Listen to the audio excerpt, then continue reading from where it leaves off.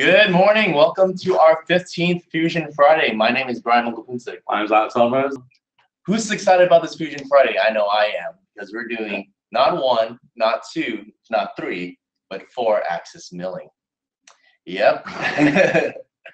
So before we get started, I want to remind you guys that you always have the option to ask questions in the GoToWebinar chat room. And then we will be able to answer them in the end with a dedicated Q&A. So yeah, with that said, let's go ahead and pass it on to Alex here, and we'll get the ball rolling. Perfect. Thank you for that, Brian.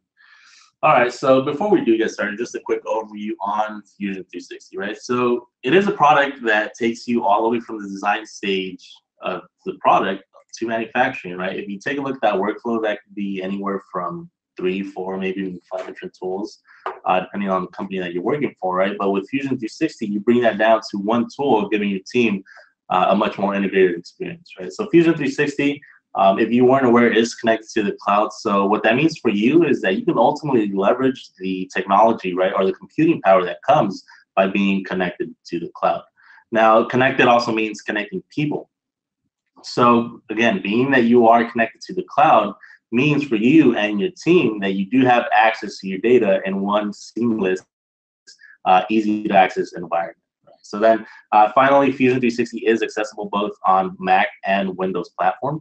So you don't need to run boot camp on your Mac, on your MacBooks anymore to access some of this engineering software, right, or engineering technology. Also, don't forget to download the Fusion 360 app. You can access all of your data on your phone, and you can show anyone a 3D modeling view of your data that once you save it in your computer, for instance, you can access it instantly on your phone. Right, so that's cool. Yeah, and that's going back to being connected to the cloud, right, and having access to your data wherever you go. So like Brian mentioned, today we are going to be talking about 4th-axis milling. So it's a pretty common topic. A lot of machine shops have access to maybe some sort of rotary table or some sort of 4th-axis capabilities, right? So that's why we decided to touch up a little bit on this topic. So some learning objectives for today, some common mistakes, right, that we see when people set up their 4th-axis parts. We're also going to walk you through how to do that, and then finally post out the program to your machine, right?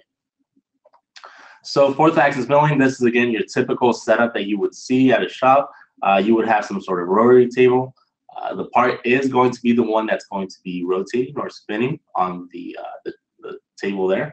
And while it's spinning, that's essentially when you get your 4th-axis, right? So if you guys take a look at the diagram, we get essentially what is a rotation about the x-axis, which in turn gives us some sort of A value, right? So now that A value is going to be in degrees. So again, you're going to start off with your work coordinate, your initial position, and then you're going to have to rotate some sort of degrees in order to get to your next feature for your machine, right? So 4th-axis milling can be broken up into substitution or simultaneous 4th-axis. So essentially, substitution is indexing, right? So you rotate the part and then stops rotating and you start machining, whereas in simultaneous, you have both all 4 axes working simultaneously, right? Now you don't just have a 4th-axis rotary table, you do have something along the lines of this diagram as well. Now, the specific name for it, I'm not too sure, but you do have it. That's where the head of the machine has access or the ability to tilt, right? So it is going to be rotating some sort of degrees about the y-axis. Now, this is important because in your post, if you are the one that's doing the post modifications, you do have to essentially write that down in the post or take note that the head is the one that's going to be moving and it's going to be rotating about the y-axis, right? So it's really important to really figure out where the rotation axis is going to take place. All right, so some common errors. The most common error that I do see is this error message, right? Direction is not supported for machine configuration. Essentially what that means is that you selected a face, right? So let's say you were doing indexing. The word corner system, if you take a look at it, it looks okay, right? The x-axis is running and looks like it's running directly through the center line of the part. But again, if you go ahead and post it, it's going to give you an error. Now you wouldn't know because you're looking at the top view, so everything looks fine. But as soon as you rotate views, take a look at what happens, right? So the x-axis is tilted some sort of degrees. It's not running through the center of the part anymore, right? And then that's why you get that error saying that it's that the direction is not supported. So this is pretty obvious. You can clearly see that it's not running through the center line of the part. Now, again, there's going to be times when it's not this obvious, right? So what I do recommend, and if you do get that error, is try posting using a 5th-axis post, right? If you see any sort of change in the C value, that means that the x-axis wouldn't be essentially running through the center line of the post, right, of your program, of your part. So that's one way to kind of debug the error there. And again, that's if it's not as obvious as you see here. So let's go into Fusion then and walk through some of these toolpaths. All right, so this part was done in the modeling environment of Fusion 360. I added the rotary table here as well as the tail stock just for visual preferences. Again, you don't have to do this, right? This isn't necessary, but if you sometimes want to verify exactly how close you get to maybe your chuck or the tail stock, this can come in handy, right? So again, you do have access to that chuck actually in your cam samples of Fusion 360, right? So if you guys haven't been here, I highly recommend you take a look at some of the work holding that is available to you guys and explore, bringing in some of the work holding or vices for your models here. All right, so I'm gonna get rid of some of this stuff, make it a little bit easier to program. Right, so again, model this in Fusion 360. You can see the design history over here on the bottom. Let's go ahead and just jump directly into the CAM environment of Fusion 360. Right, so here again, pretty intuitive workflow, right? We're going to be working from left to right in the sense that we're going to create our setup, add some toolpaths. Again, if you do have Fusion Ultimate, that's one thing that I didn't mention is that 4th-axis and 5th-axis milling only happens with Fusion Ultimate, right? So if you don't see the option later down the road, you'll see what I'm talking about. But if you don't have the option to set your tool orientation or to work with wrap toolpaths, that's because you have the standard version of Fusion and you don't have capability or 4th and 5th-axis capabilities, right? So again, if you want those capabilities, then Fusion Ultimate is going to be the answer for you. But turning does come standard with Fusion 360, as well as 2D profiles, right? So you got your water jet, your laser, or your plasma cutters. You do have the ability to work with 2D profiles in the standard version of Fusion 360. So once we laid out the toolpaths, we're going to want to simulate and make sure that we don't have any collisions, make sure that we're cutting properly, and then finally post out your program, right? So again, let's go ahead and get started with the setup. So if you were new to this interface or just new to machining in general, we have what we call these tooltips, right? Which essentially guide you as you're creating some of these programs. Right? So for this, we see that we're going to be setting up our work corner system as well as defining our stock, right? So that's what we want to do. Let's go ahead and get started. So by default, we do get this square shape for our stock. You can go ahead and change that, right? You can do a fixed size box, fixed size cylinder. Again, you have a couple options here. But what I've done is I've modeled the stock that I was going to essentially use. Right? So here I have it modeled. So in our case, we can choose from solid. And now this comes in really handy, right? If you have some sort of cast a stock that's from a cast, or you've already done some sort of operations on your stock, you can just go ahead and model it inside the modeling environment of Fusion 360 and bring it into the CAM environment here, right? Okay, so our work corner system then is telling us that it's going to be on the center of the cylinder here. We can go ahead and change that to a selected point. And I want the center of the front face here, right? Automatically, we see that we get that position there, right? So Another thing you could do then is take a look at some of the features that we have here, right? So we have this flat pocket, we have this angled cutout, as well as this coil going around the part, and then this wrapped pocket on the other side, right? So what we can do is, instead of having the machine rotate, let's just have this be the top of our z-axis, right? In other words, make the z-axis perpendicular to the top face of that, so that way we don't get any rotation when the first operation happens, right? So what we can do then is set this as select z-axis, right? So now it's asking us to select something that's perpendicular to the z-axis. We can go ahead and hide our stock. Click on this face, right? And now we have the correct coordinate system there, right? Make sure that you do have the body selected, or else you are going to be running into some issues. Now, if I would have started with the stock visible, you would have had both bodies selected, right? So you always want to make sure that when you're selecting your stock, either have it turned off, or you make sure that you have the correct bodies here selected for the for your setup. All right, so click OK. We get a preview of how it looks. Again, so we have a couple of indexing features as well as simultaneous features in this part, right? So you can many ways that you can work on this part. I'm going to go ahead and split them up between indexing and simultaneous. So I'll get all the indexing work done first, and then I'll jump over and do the simultaneous programming, right? So for this first feature, again, there's not much to do, right? You just rough out and then do some sort of finishing operation. So let's start off with a 2D adaptive clearing. Selecting your geometry, you want to machine its pocket. Right. We get this blue shading indicating to us what we're going to be machining.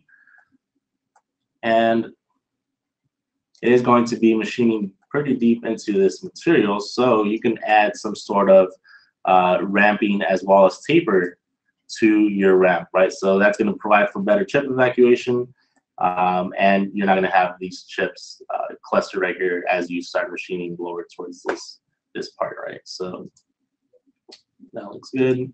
We can leave some material both on the wall of the part and on the floor. And we get the appropriate toolpath there, right? Okay, now let's go ahead and do some sort of finishing operation. You can go over here to the top, select the 2D pocket operation, right? Or I could just right click and select derived operation. Again, so essentially what this does is that it's going to select the same tool, same feeds and speeds, same selection, just a different toolpath, right? So 2D pocket by default, it does have this check for leaving some stock, which it's going to be a finishing operation, right? So we don't want. And then it's going to helix down into the part. The only issue here, though, is that the top height, it's still picking it up as a stock top, right? So we've already removed material here. What we can do then is just select which face is going to be the top of it, and we can just add, let's say, 100,000 to that offset, right? So now it's just going to be a small helix into the part there, right? Okay, so we have our roughing strategy and our finishing strategy there. All right, so now working through this part, we can go ahead then and take care of this angled cut. So let's go ahead and do that. We can use a 3D adaptive.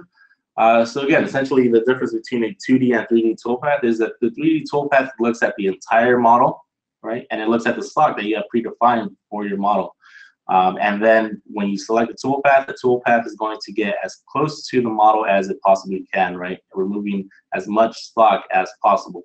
Whereas a 2D toolpath, it doesn't look at the model, right? You have to select some sort of pocket or some sort of chain in order to drive that toolpath. Right, so for a 3D toolpath, we're again using our roughing strategy. Selecting our tool, let's go ahead and use a half-inch flat. Right, so then this is where the fun stuff comes into play, right? So the next tab is going to be the geometry tab. Now we need to select tool orientation, right? So again, tool orientation, if we select this face, what's going to happen, right? We're going to have the z-axis, look at it, perpendicular to it, right? So we have the z-axis. You can kind of tell that the z-axis is already pointing off at an angle here, but the x and y would seem perfectly oriented, right? If we go ahead and rotate it, we see that that's not the case, right? Yeah, we get the x-axis going off in, into space somewhere over here at a certain degree, right? So again, in order to properly get this toolpath, we need to create some sort of plane that's parallel to the XY plane, right? So I believe I already have one created here, so we can just go ahead and turn on the visibility. That's the plane that I used to split the part up, and this is a plane that's perfectly perpendicular to it. Right, so now instead of having that face selected, we can go ahead and select the plane that we used. And now for geometry, we're going to be selecting this edge here. All right, we get a preview.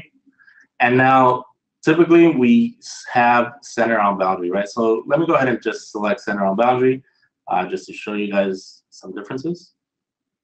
All right, and then again, another big tip that I usually tell customers or people that I'm working with is with 3D toolpaths, don't go off and select, you know, or change multiple options at once. The reason for that is that 3D toolpaths can be a little bit more complicated. So with that, again, if you get an error, you're not going to know exactly which option you changed, right? So you have to go back, maybe you have to start all over with the 3D toolpath. So start off small, make a few changes here. So the only change I made in this toolpath is the tool orientation, and then I just selected my chain, right? So I'm not going to worry about these other 3 tabs for now. Now, as I'm looking at this model as well, I see that the z-axis is pointing in the wrong direction, right? So all we have to do is either click on this on the head of the triad there, or just select flip axis, right? And then just click OK. All right, so we get this toolpath. Again, we selected tool center on boundary, right? So our boundary was this outside chain, and in return, the toolpath then is staying within that boundary, right? Or the center of the tool is staying within that boundary. All right, so decent looking toolpath. The only issue is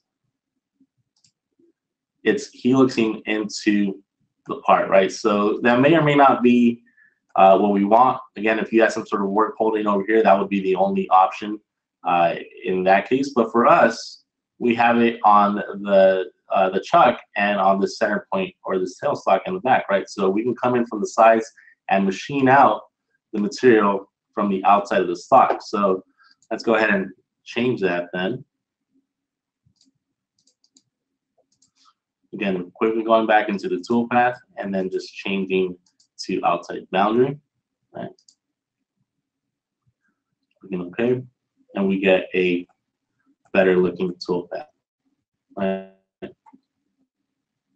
So again, you can change this, these high retracts by changing the linking parameters to minimum retraction and adding some sort of micro lip, right, of 100 thousandths possibly, and avoiding some of these high retracts. Okay, so we have this toolpath. Again, with this, you're going to have some sort of scallop as you go up this face. So you're going to have to come back and do some sort of finishing operation, right? Whether that be parallel or some sort of more spiral or some of these other more lengthy toolpaths, right? So another option then would be rotating the part a certain amount of degrees and machining this way, right? So that's that would be the more efficient way to machine this part. So what we can do then is create a sketch, which I already have created here, right? And then just machine out this material vertically, right? So again, it's gonna be it might be a little bit lengthier for the roughing operation, but again, you're not gonna waste 15-20 minutes on the finishing operation trying to get a nice finish on this face, right? So again, you can go up here, create a 3D toolpath, 3D roughing strategy, or you can just go here, right, create derived operation, or you can even copy the toolpath, paste it. You could have done a duplicate, right? It would have just copied the toolpath again. You have a lot of options here to play around with when trying to be more efficient with your programming. Right. So for this, again, all you have to change then is the tool orientation. Right. So now we don't want that work plane. Now what we want, let me turn the origin back on here, is this plane here. And deselect that chain and select the chain that we had created, or the sketch. Again, we're going to be machining using outside boundary. Everything looks good. Now for this case, I did extend the tool a little bit. What you could have done is selected a shorter tool, right, and not machine all the way down to the part. Maybe machine halfway, a little bit further past halfway of the part, and then rotated the part 180 degrees and machine the other side, right? So that's the neat thing about 4th-Axis, is that you have a couple options to play with when it comes to machining this part here, right? So where in another case you would maybe have to set up a fixture or maybe a vise to do some of this machine. Here you can just rotate the part 180 degrees after the first roughing operation, right? So again, for this case, it is going all the way to the bottom. So now what you can do then is just have the contour just coming around here and just finishing up that face. So you can select it to the contour. Again, using that same tool, contour selection. Notice if I hover over this sketch, it highlights the entire sketch. I don't want it to do that, so by holding the Alt key, right, you move on to a single selection, right? So you see that the line isn't exactly following that path that I selected. So again, you have to enable tool orientation, right? So select the XY plane here, and see that we get the appropriate looking tool path, right? Okay, and for this, you can just go ahead and click OK. Notice that it is on the other side, so what you can do here then is go back into the Geometry tab and then just flip the Z-axis. Okay. All right, and we get the appropriate toolpath, right? So now we have to rotate it and finish the other side. So let's go ahead and duplicate that toolpath. Control D. We have the same toolpath duplicated.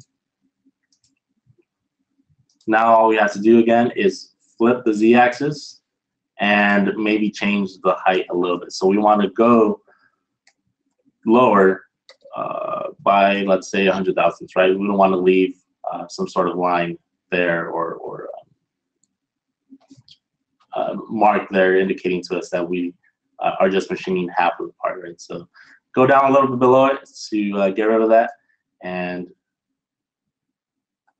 we see that the tool is going through the part, right? So again, to change that, be careful when selecting your chains. Again, you have to make sure that the arrow is pointing in the correct direction here, right? So now taking a look at the bottom view of this, you see that it's 100 thousandths below that face there, right? So we can go ahead and simulate what we have so far. Let me go ahead and suppress this toolpath here so it doesn't simulate. Yes. And then simulate the toolpaths that we have. Okay. So here we have our flat pocket.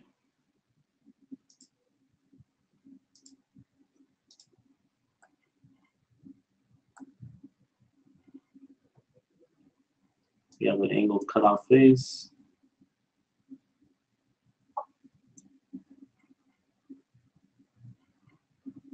And then we have our contour operations finishing that off, right? Okay, so we're making pretty good work on this part. Let's see what else. Okay, so the last portion of the indexing moves would be this drilling operation, right? So let's go ahead and take care of that. Let me hide some of these sketches. Okay. So now what you can do then is let's take a look at the setup, how our word coordinate system is set up. Okay, so we don't have a hole that is directly normal to our word coordinate. So again, we're going to have to make sure that we select the tool orientation for this for these hole operations, right? So going into a drilling operation, again, I forgot the size of the hole. You can simply hover over the hole, 0.332, selecting the tool then, drill Q, click OK. Right? If we were to click on the hole right now, click OK, it's going to fail to generate, right? So again, it's not normal to our word coordinate, so it's not going to pick that hole up. What we have to do then, go back into the drill operation and again, enable tool orientation, right? Okay. We have the correct toolpath here. Again, if you were to select same diameter, you would get error messages because these holes aren't in the correct plane as our word coordinate system, right? So the way to get about that or to overcome that issue then is by doing a circular pattern. Right? So new pattern, it's going to be a circular pattern. Our axis, you can pick the center of this hole, and it's going to be 4 instances. Okay. And we see that we get the 4 holes created there, right? You can go back to your drilling operation, make changes. Right, we want to drill the tip to the bottom of the hole by, let's say, 50 thousandths, and the entire pattern changes as well, right? So we pretty much finished the indexing moves here. So now let's go ahead and jump into some of the more complicated geometry here. This is the simultaneous motion. Okay, so again, now working with wrap geometry, right? So let's go ahead and start off with a roughing operation. The tool that we're going to be selecting is a 1/4 inch flat. And now for geometry, right? So typically when working with wrap geometry, I recommend selecting the cylinder first that we're going to wrap about.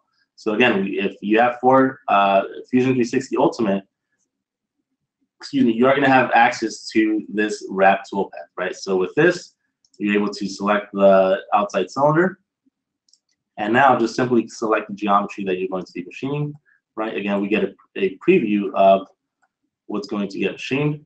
Notice for this, I didn't have to select tool orientation, so that's because it was wrap geometry, right? So it automatically knows where the toolpath needs to be contained from, right? So we selected the tool, we selected our geometry, and we selected our cylinder to wrap our sketch or our geometry about. And okay. One thing I did notice though is that it's under the pattern folder here, right? So you can just simply drag it out, make sure it doesn't pattern that, so that around, right? So here we get the roughing strategy for that coil, right? So now again, coming back in here and doing a finishing operation on the walls, I left 10 thousandths on the wall here. So again, creating a derived operation, right? We're trying to do this as accurate as possible, but also as quickly as possible, right? Setting this using the 1/4 inch flat. The bottom height is going to be the selected contour, but we want to stay above maybe 1/2 thou. Right? We don't want to rub the tool on the floor and get some unwanted marks here as it's going around. Again, it's going into the pattern there. You can close that, collapse it. Okay. You can simulate these 2 toolpaths, right? So you can select individual toolpaths to simulate by simply holding Control and selecting the toolpaths that you want. Going up here and simulating them, speed it up a little bit. Again, it's showing the tool doing the rotating as opposed to the part, right? So Hopefully in the future, we'll see some machine simulation where we'll actually see the part be the one rotating, right? That'd be nice to see. So here we see that we get a finishing operation on the walls there, right? Again, it looks like we have some like graphics card error there. So you can see some bleeding through the part, right? So now that we're done with this section, let's go ahead and work on this wrap pocket, right? So this is going to be the wrap pocket. Again, you can just simply do a drive operation from this one. Let me bring it below the contour, and then just edit the geometry, right? We're going to be machining, not that chain. Put this chain in here. We're going to be leaving 10 thousandths on the wall, and then just simply click OK. All right, we wrapped around the same cylinder, and then we just created our toolpath here, right? So again, duplicate this contour, right? It's a lot of repetitive work here. Then deselecting the chain and selecting the chain that we want to machine. So moral of the story is Control D, use what you've already got. Yeah, use the toolpaths that you already got and some of the options that you already selected. Something even easier would probably be to do templates, right? So now templates work a little bit better on turning, where you have a profile that you're going to machine, maybe some holes that you're going to be drilling or boring out, as well as spacing operations, right? So with milling, it does get a little bit more tedious, but if you already have working recipes, like let's say, you know, your linking parameters, or maybe some the heights controlled for some of these toolpaths, you can just go ahead and create some sort of template for this, right? So now when you're working on a part, simply select the chains that you want to machine, and then delete some of the toolpaths that you're not going to be using, and make much better use of your time that way, right? So that's another option to use. Control duplicate is a pretty big one for me. Okay, so for here, looks like we already have that toolpath there. All right, so then finally, it looks like we would have to go ahead and work on this text here, right? So again, for that, engrave would be a good one, right? The only thing is, though, that you don't have that wrap toolpath capability in engrave, right? So unfortunately, it's only going to be vertical to the machine or to the tool. It's not going to wrap this text around the cylinder, right? So then the other option then would be to use a 2D contour, right? So again, selecting your tool, using this 1/4 inch, you can use this 3/8 inch, right? And then selecting your geometry. Now, with 2D contour and text, I found it somewhat counterintuitive selecting some of this geometry, right? So again, selecting the cylinder that we're going to wrap about, and then the geometry, right? Notice how it begins selecting some of this individually, right? So you can go ahead and select this, and it only selects that edge there, right? So what you can do then is just click on that edge again. Notice that it's open contour. Go ahead and change that to a closed contour, and hover over some of these edges until you get that entire closed loop, right? Click OK, and doing that again one more time. And then just selecting until it closes, right? So I'm gonna do a few of these just to get the point across here. So selecting the edge, it's gonna be a closed contour, right? And then just adding that. Make sure that you do accept that current contour selection. Otherwise, it's just going to be that single line or these two edges that you selected, right? All right, so last one here. Change that to close contour. Do that. Okay, so bottom height is a selected contour. You can either change that, or it's a little bit easier to stock to leave, right? So this is where we're actually going to use stock to leave to machine a little bit deeper. So we can go anywhere from 2 to 5 thousandths with this tool, right, to do the engraving. Click OK. right? And we get the toolpath there, right? You can't really see it because again, it's 5 thousandths below that. You can go ahead and change some of the lead ins and lead outs that we have for this.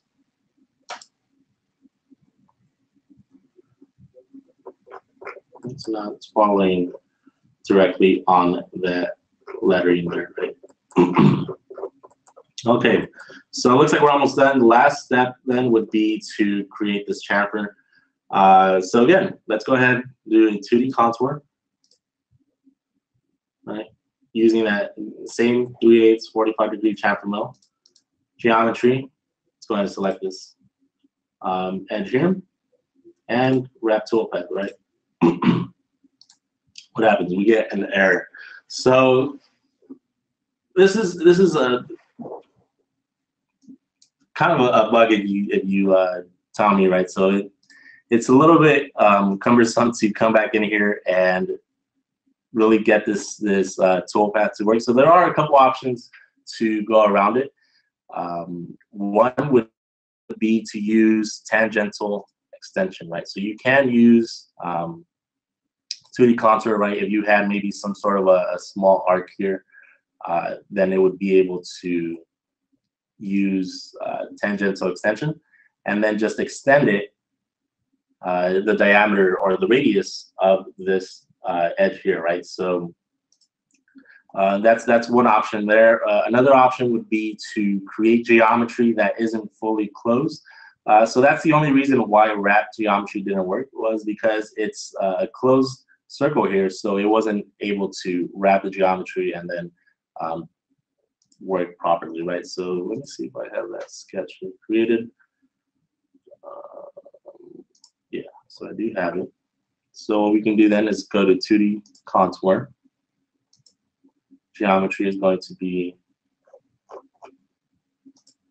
this edge right here. Make sure you wrap the toolpath. All right, so we got a preview here. Okay, click OK. And there we get the correct toolpath, right? So again, let's go ahead and simulate some of these toolpaths. What I like to do also is turn off the body, right? So we get a better visual representation. You can change the material as well, right? So the color of this ceramic, I find that this is a little bit better to really visualize and change that to gray, right? So simulating some of the stuff, again, let's get that. Okay, skipping that one.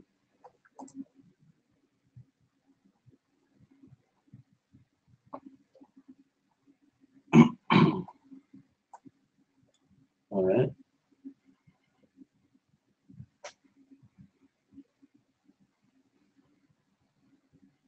So you've pretty much done like almost all the tooling on this part. Yeah, pretty much. So here we see the chamfer. What you can do here is, again, use tangential extension and extend that toolpath a little bit further, right? So it looks like we got some error here on plan. So yeah, it looks like it plunges into here. So what you can do then is just make sure that you go back into the T and have the correct, yeah. Okay, so looks like I selected the wrong geometry there. Change this back.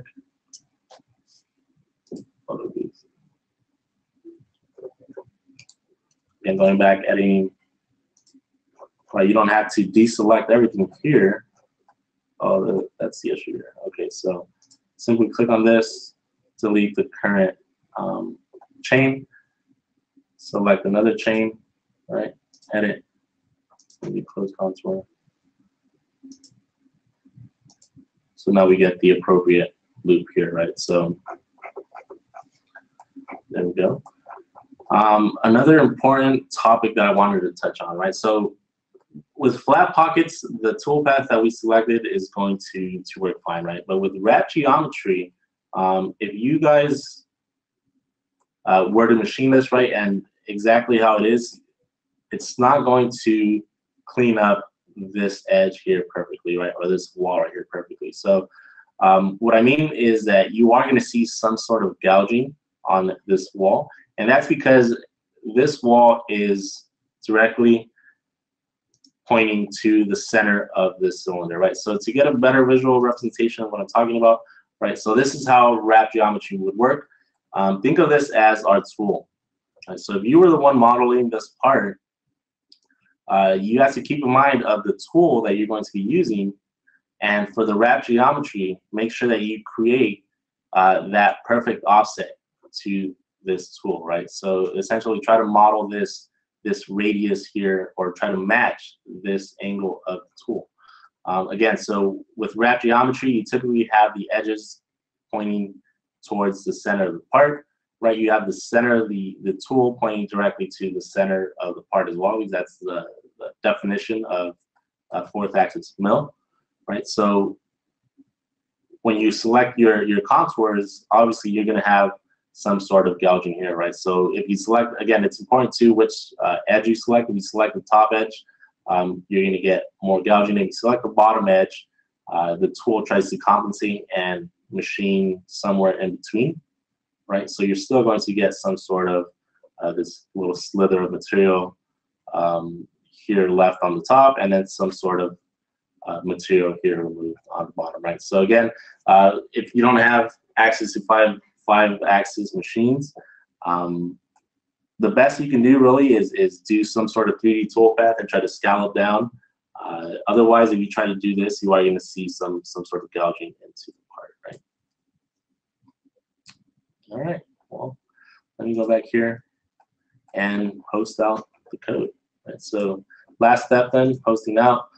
You do have a couple options here, right? So the most common one that I've seen a lot of people use are Haas A-axis. But again, depending on what machine you're running, what controller your machine is using, you are going to have to use that specific post, right? So if you don't have access to that post or that A-axis post, try to go into the Autodesk HSM post library.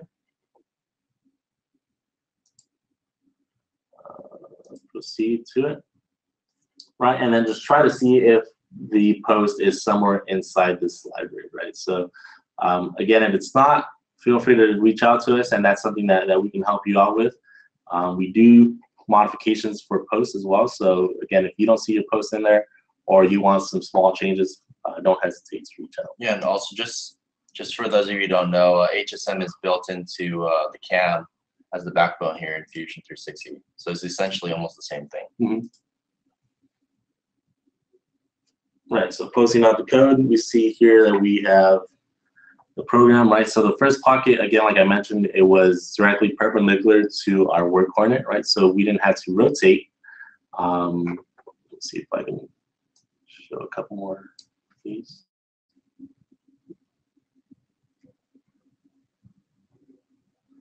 So then the next adaptive, right, we get some sort of rotation in the A-axis, and so on and so forth, right? So I also enabled G187, right? So that's a built-in user property inside of Fusion 360. So if you guys do use G187 for your Haas machines, feel free to give that a try as well. Right? All right, so that's pretty much all I had for today.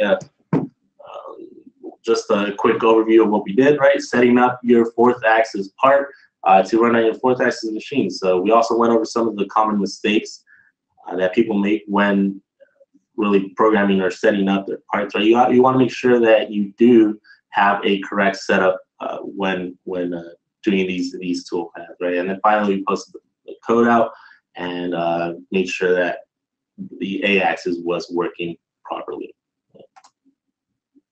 All right, so here at KETIV, like Brian mentioned, we do consulting, right? So one of the things we offer here at KETIV is Fusion Boost. So essentially what Fusion Boost is, it's a service that's attached to the seat of Fusion 360, right? So with Boost, you do get an introductory call, right? It's typically an hour long. We go over the user interface of Fusion 360, kind of walk you through how to set up some of your projects, some of your user preferences. We also have fundamental training once a month. So that's a 4-hour training that you can use for yourself, right, to get up to speed on Fusion 360. You also have access to 4 1-hour sessions with either Brian or myself. And that can really be covering anything you want, right? So whether how to set up your part, maybe some of the best options or the best techniques to model the part that you're currently going to do. Again, whatever you want to talk about in that 1 hour, you do have access to both Brian and I, right? So we also check up with you once a month or twice a month, depending on how often we communicate. But we want to make sure that you're using the tool, right, and that you're using it to its full potential. So again, if you go onto Autodesk, you will see that the price for Fusion is $300. But here at KETIV, we sell it for $499, but that's with Boost attached, right? So again, with Boost, you get all the services that I just mentioned. And then if you need Fusion Ultimate, that's gonna be $17.99, but again, it also has Boost attached to it as well, right? So yeah, and if you already have Fusion and you want to get Boost, you don't have to get another seat of Fusion. You can just get Boost itself. The Boost portion, Boost service itself, correct. Yeah, so now if you guys have any questions, feel free to ask them. If not, you guys can always reach out to us, whether it's Fusion 360 or really any Autodesk manufacturing software, right? We're here to help. We want to make sure that you guys are successful in using this tool. So whatever question or issue you're having with the software, feel free to email us. Yeah, it looks like we have two questions different people asking the same question here. Is pretty much how are you able to access the 4 and 5 axis in Fusion? Does it come in the standard version of Fusion? Yeah, so it doesn't. Unfortunately, 4th and 5th axis capabilities only come available in Fusion Ultimate. Right, so just the differences between Fusion Ultimate and Fusion Standard are some more advanced simulation, right? So if you're looking for advanced simulation where you actually want to see your product, or you actually want to see how these 2 objects or 3 objects are interacting with each other, that would be advanced simulation, right? So for that you would need Fusion Ultimate. And again, you would need Fusion Ultimate if you want to do 4th and 5th axis machining. Yeah, and if you guys missed any of this video and you want to pretty much watch it, go ahead and check us out on YouTube, KETIV Fusion Fridays, and we'll be posting this video once we're done editing it here. So, Absolutely. yeah, if you guys don't have any other questions, thank you guys for watching.